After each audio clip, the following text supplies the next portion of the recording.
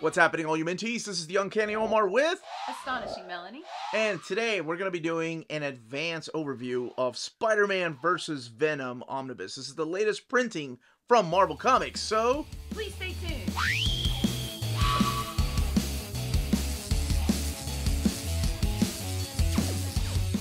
Thank you to David Gabriel and the fine folks at Marvel for sending us this reprint so we could do a comparison.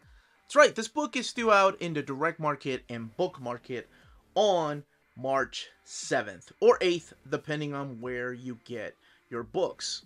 And what we're looking at here is the direct market cover. This is the one by Mark Bagley.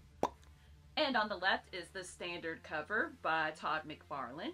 And notice the difference in the spines. That's right. Sometimes, lately, they've been doing a lot of different spines between the direct market and the standard edition.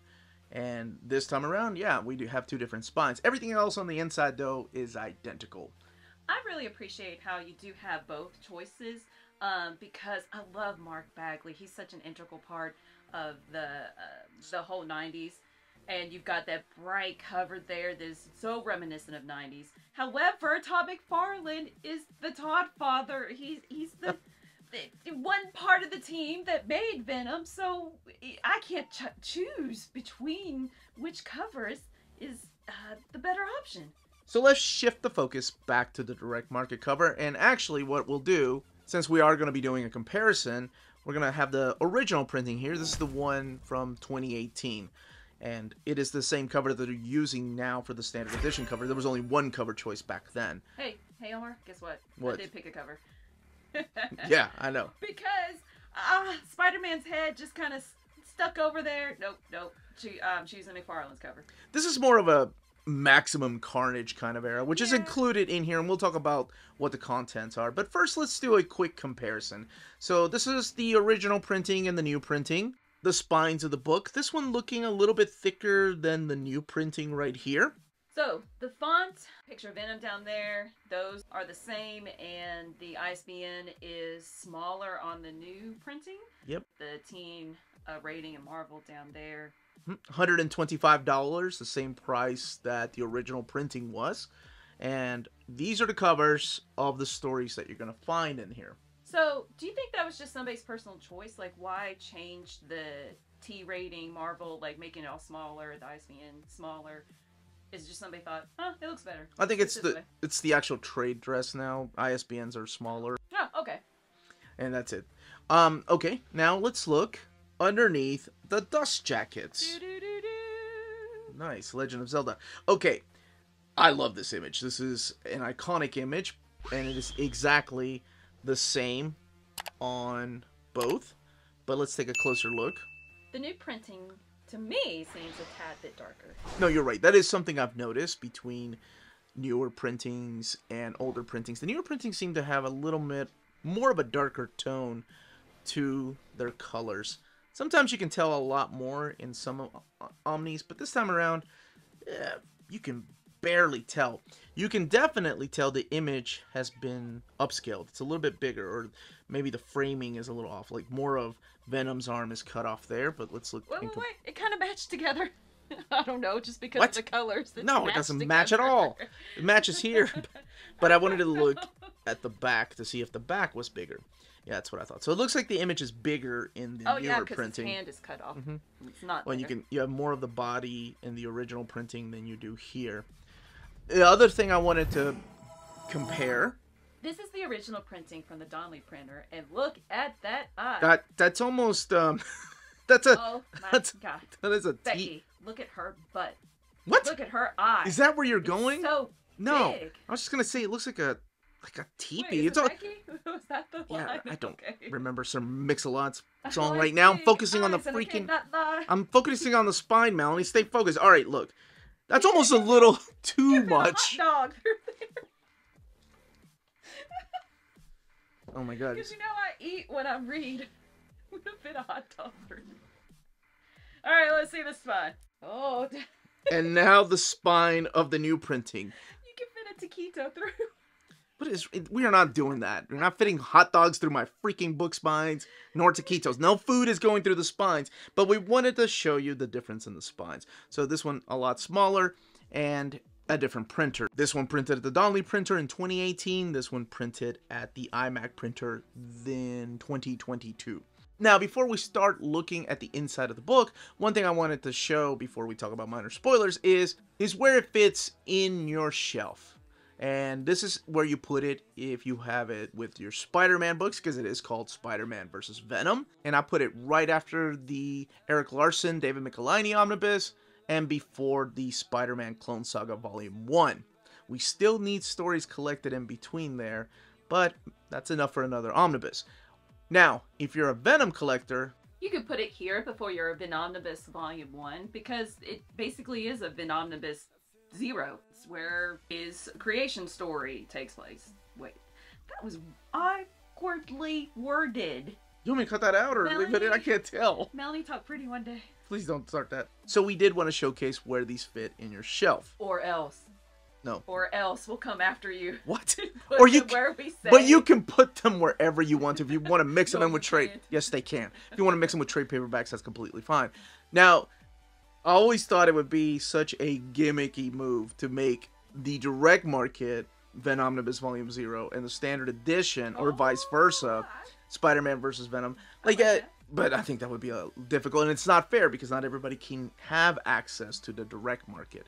Overseas, people are only limited to getting the standard edition. I don't know why I keep pointing at this. Is the original version. All right, we're going to crack this open, and again, a reminder, minor spoilers. Let's jump in, and then we'll do a comparison. I'll put the timestamps in the description of the video. All right, we're going to crack this open. We have some red end sheets there. Wallpaper. And you're being just as difficult as Alicia. I'm going to remind you, here's a Venom right there by Eric Larson piece. And Spider-Man vs. Venom. All the creators, Tom DeFalco, Louise Simonson, David Michelinie, Danny Fingeroth, Peter David, all the artists right here, including your inkers, the colorist, and the editors at the time. And, of course, giving you a small glimpse as to where the origin of Venom first started. That's why we said that this would be a Venom Omnibus Volume 0, if you will. Notice how the framing is the same as in the original printing. That you've got the black around it. I've been creative with it. It's got like symbiote goo falling down, but there is that to mention. I do remember that in the original printing, like they had this. You're right. It's the symbiote goo, but it looks like the frame is off. So that worry not. That was in the original printing, and it's intentional because it could look like, oh no, they've messed up the framing. And they want people to freak out over that. And we kick it off with Amazing Spider-Man 258. This is the issue that is fully collected in here. So, Astonishing Melanie, what does this book collect? Amazing Spider-Man 258, 300, 315 to 317, 332 to 333, 346 to 347, 361 to 363, 374, 378 to 380. Web of Spider-Man 1, 95 through 96, 101 to 103. Avengers Deathtrap the Vault 1. So that's what it feels like to hear me go through all these issues. That's awesome. It also contains one of the greatest 90s series, and that is what? Darkhawk? That is right. What issues? Well, 13 and 14. Yes, I love that fight. I remember you did. I thought it was okay. Oh my gosh. Spider-Man, The Trial of Venom 1. Ghost Rider, Blaze, Spirits of Vengeance 5 and 6. I like that one. Spider-Man 35 through 37, Spectacular Spider-Man 201 to 203, material from Amazing Spider-Man 373, 375, 388, Amazing Spider-Man Annual 25 through 26, Web of Spider-Man Annual 7 through 8, Spectacular Spider-Man Annual 12, Marvel Comics Presents 117 to 122, Spider-Man Unlimited 1 through 2, Venom subplot pages. Look at you. By the way, I just want to go back to this. Oh my gosh, I've always loved that cover. It's one of my favorite covers. So, do you put as much inflection and change the cadence of your voice when you read through it? Nope, I'm just like, this collects Amazing Spider-Man 300. I'm sure I do. So, these are the important issues that help build, I guess, the case of Eddie Brock, right? Like I said, we'll be talking about some minor spoilers, nothing too big. The one thing that I know this book is already 1,160 pages, but the one thing I wish they had collected was the Sin Eater storyline, because that kind of rolls right into why Eddie does what he does. And again, not going into spoilers, but then keeping in mind that Eddie was a journalist as well. Yes, Eddie was a journalist and hates Parker, and that's what kind of makes the symbiote and him connect. So at the beginning here, it's just Peter Parker with the symbiote, the new costume. He's like, "Oh, cool. It moves on its own." And then it gets darker. It's like, "Oh my gosh, I'm having nightmares." And then it leaves his body because he rejects it and it moves into someone else. And that someone else is Eddie Brock, making his first appearance, I guess cameo appearance, in Amazing Spider-Man 299, which again is not collected in whole, just like Amazing 298 with a little bit of cameo there. I will add in Mm-hmm. that it's not just he rejected it, the bell, the sound, Oh, right. made it come off. But yes. And luckily enough, someone else was there. So this introduces us to his biggest arch nemesis. I think that's Mary Jane. no, not his. Mary Jane. Just you opened it right when you said it. Mary Jane I in thought- lingerie is I his thought you- arch nemesis. I really thought you were gonna make a Because, joke, she's like, always in "Oh, lingerie. Joe Quesada because of One More Day." No. We're talking about Venom, and I know that everybody thinks differently, right? The Green Goblin's his biggest arch nemesis, Kraven the Hunter.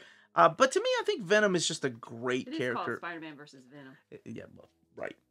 There is a Spider-Man versus Goblin trade paperback. Now, we're not going to flip through every page here, but just kind of highlighting some of this Todd McFarlane artwork because it does jump around. This showcases the appearance of Venom. For a story that's called Spider-Man versus Venom, it really focuses more on Eddie Brock and Venom and the times that they show up. But then, Except the second half. Or right, the second half, the- it gets a the little last- interesting. Last third. Mm-hmm. Because it becomes really interesting. By now, you still have, like I said, Todd McFarlane. You do have in here, like, other writers were wanting to take an interest in the character of Venom. So Danny Fingeroff started writing the story called The Vault, where it showcases that, the Vault is the prison where all these people go, all these villains go, and Venom is part of this big riot. I love the twist ending here, so I'm going to skip here and go right into the Eric Larson era of Venom. Now, the story is, as he told me, he hated the idea of a costume come to life to be a villain, so he made the character really goofy. What? But Like it's he- Eddie in like it. the It's not just the costume. The eyes and the slobber and the tongue. So he changes a little bit of the look of Venom. Now, I thought the most beautiful amalgam of both McFarlane and Eric Larson came later with Mark Bagley's artwork. But yeah, he was not a fan of that. He wanted to make him goofy looking. Now that ends in a big storyline, kind of cliffhanger that leads into the Darkhawk story, but that shows up a little bit later. That's why I love those Darkhawk issues, because it was like, oh, it connects. That's the best. Sorry to interrupt. This one. The best That's what? better than Darkhawk one. What? The fight. Oh, well, yeah, it's the So fight. good. It's not fair, but the Darkhawk issue is nice, and it's nice to have Darkhawk in a omnibus format. And even though it's just a couple of issues, and you're quickly introduced to Portal and Darkhawk, but yes, he gets to fight Venom on an island, and you can find out why Venom is on this island. And then we get the introduction of probably, yeah, by far my favorite Spider-Man villain, and that is Carnage. My granny gave me these issues for Christmas one year in middle school. This issue 361 was my very first issue that I started getting a subscription to. Like, before I would get the comic, go to the comic book store and pick up issues of Spider-Man, but I guess it was just pure coincidence that I was like, I like that Venom guy. I'm sure he'll be back. Was mailed to you? Yeah, they mailed it to me, and I thought my copy was just a bad copy because the staples were like right here, and I was so upset, and I started trying to find another copy out there, but Just to add to what I said before, I asked her for the money to buy those 3 issues. She didn't go pick it out. You still for had me. you still had a cool granny. But this is the character of Cletus Cassidy, who becomes the spawn of Venom. They shared a cell together, and, well, through comic book science, he now has his own symbiote. So this is a cool...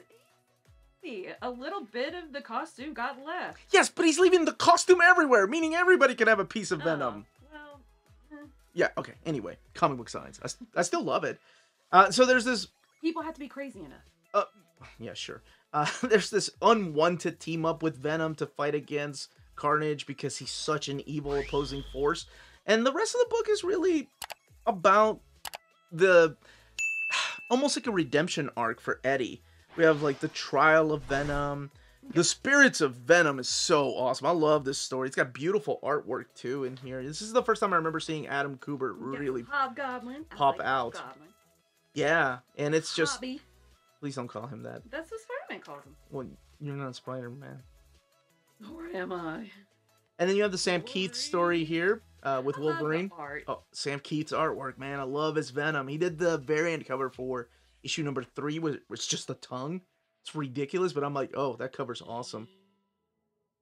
It's a little much, But again, Sam Keith and Howard Mackey on this particular Marvel Comics Presents story. And we go back to this. Now, I can't talk too much about this or who those people are, but it leads into issue 375. Now, this isn't collected in full. It is just partially collected. It's pretty much the Venom stuff. But this leads directly into Venom Lethal Protector. This kind of changes the character of Venom a little bit. And Venom Lethal Protector is not collected in here, as Astonishing Melanie talked about what is collected in here earlier. That is in the Venom Omnibus Volume 1. But we still have more stories to collect in here. And for the first time ever, we have Maximum Carnage collected in oversized format. As a matter of fact, this is the only way to get Maximum Carnage in an oversized format. And for people that are like, I'll just wait for the David Michelinie Omnibus to come out with Mark Bagley, I don't think the entirety of Maximum Carnage, and I don't even think the Amazing Spider-Man issues will be in there. Mainly because it's such a big story. What is this? Got 14 parts. 14, yeah. Plus, I think they didn't have a prologue too. 14 issues, that's a lot to take in there. So, I don't think it'll be... I think this is the only way to get it in an oversized format. But this is a classic story where Carnage just forms his own team, and he's like, let's go kick the crap out of everybody. He's bringing it to maximum effort. Yeah. Everything was maximum back then. It was the 90s.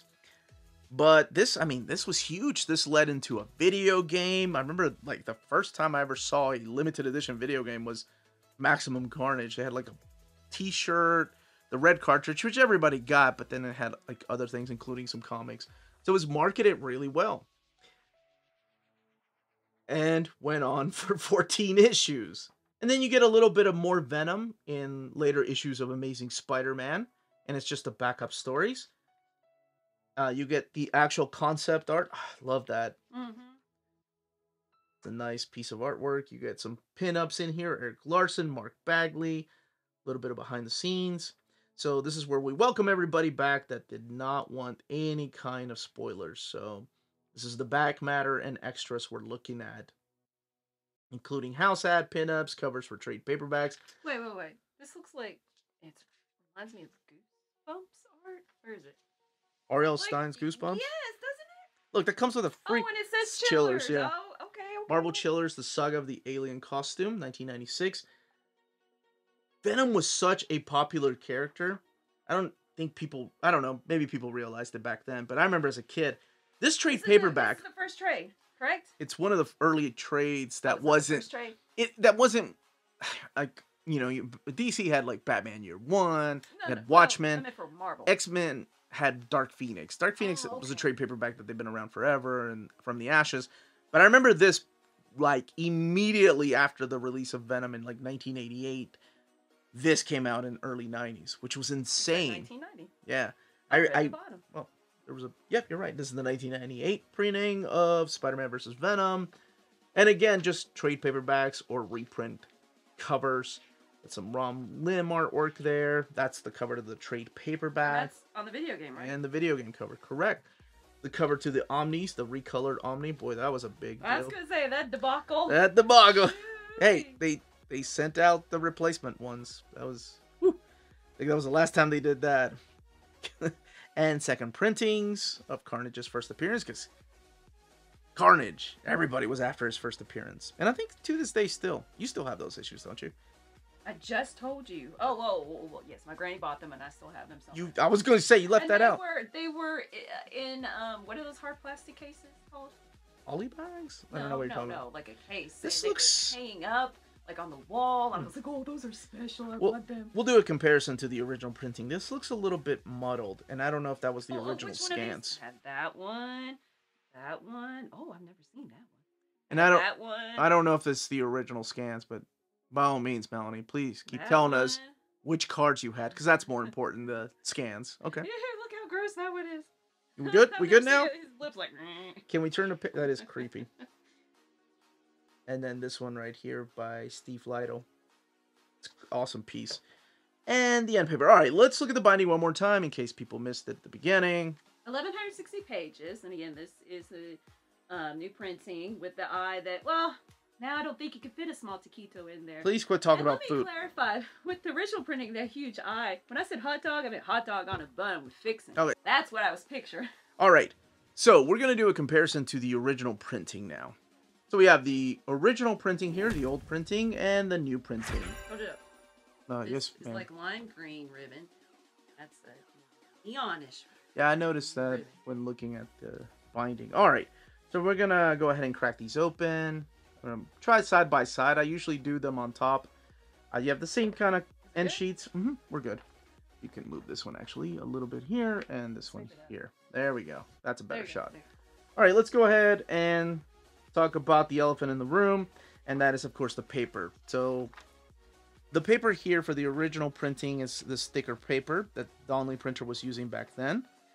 This is the iMac printer, and honestly, it feels thick. It's not obviously as thick as this one. Sure. It's not as thick as the Donnelly printer, but it feels thicker than the paper stock they've been using. Blind paper feeling. Yeah, I'm not doing that on the channel. Maybe this is thicker? Is that what you thought? Yeah, it is thicker. Okay. So you can see more bleed through here on Venom's eye. Oh, and I suppose that shows as well. That's a tiny bit thicker. Right, you get a little bit here, but not as much as you do over there. I hope it's showing up on camera. Sometimes when I talk about these things and I'm editing, I'm like, ugh, doesn't show up enough. But then if I make it too bright, you're losing the colors and everything else. And again, just some of the white. Get a little bit of font and the cover right there than you do over here. There's a little bit, don't get me wrong, but it shows up more over there. And the paper here. So maybe a little bit down there. There's some stuff. So let's, one of the big things I like to do is the way that the book lays over. So let's find, all right, we're looking at two spread pages on pages 646 and 647 from the Sam Keith and Howard Mackey story. And I think it's just the way that this one is bound that you probably saw. It looks like a triangle. You do get a little bit of art that's lost there. And this one has more of a gutter curve. But I'm trying to see, hope the video shows exactly what I'm talking about.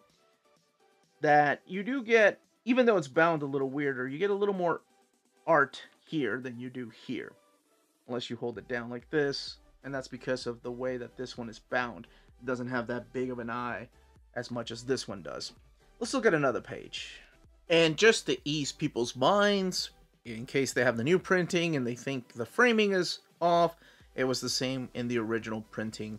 You have this symbiote kind of slime ooze coming down from the very top, and the rest of the cover is slid down. So it looks like it's cut off, like the frame's cut off, but that was in the original printing too. And just another example of the framing around the covers in the original printing and the new printing. And we wanted to come back to here when I was talking about the new printing, how this scan looked a little bit muddled. Rest assured, it looks the same as the original. This scan also looks a little bit muddled. But honestly, even the colors look the same. So we're looking at another spread page. This one here from the Spirits of Venom. And the way that this lays over compared to the new printing, again, more of a gutter curve. So you do get a little less art there than you do here. And that's mainly on the spread pages. But that's it. Melanie, Astonishing Melanie, sorry, if you would please close that book. That, as they say, is... That. Thank you. If you're interested in purchasing this book, please check out our sponsors. If you're in Europe and you're interested in buying these books, definitely check out Walt's Comic Shop in Berlin, Germany. They have the cheapest pre-order prices, flat shipping rate of €12 for all EU countries, emails answered within 24 hours, waltscomicshop.com, and you can use the code nearmintcondition at checkout and get free shipping for all EU countries with your first order over €40. That's Walt's Comic Shop, your reliable source for omnis and premium collected editions in Europe. Ding! CheapGraphicNovels.com, your online home for graphic novels and collected editions up to 50% off cover price. They have excellent shipping and prompt and helpful service. Check out their bargain deals for up to 90% off cover price. And don't forget that CGN also takes pre-orders. That way you don't miss out on the hottest releases. And they are currently running a special promotion for you Minties. If you're a first-time customer, after receiving your order confirmation email, reply back to that email and let them know Near Mint Condition sent you their way. They will then apply a free shipping promotional credit to your next order in the US. Cheap Graphic Novels, your source for the hottest books with the kind of deep discount, quality shipping, and customer service that will keep you coming back for more. And that was the content, build, and page count of this omnibus. And the comparison to the original printing. Let us know if you have any questions. Leave them down below. If you've read these stories, if you're going in completely blind, do you prefer Spider-Man or Venom? Which dust jacket do you prefer? Oh yeah, did you go for the direct market or the standard edition? Check out our Patreon. Great way to support the channel. The link is in the description down below. And thank you to our existing patrons for making videos like this possible. Everyone stays healthy and safe out there. Much love. Stay minty!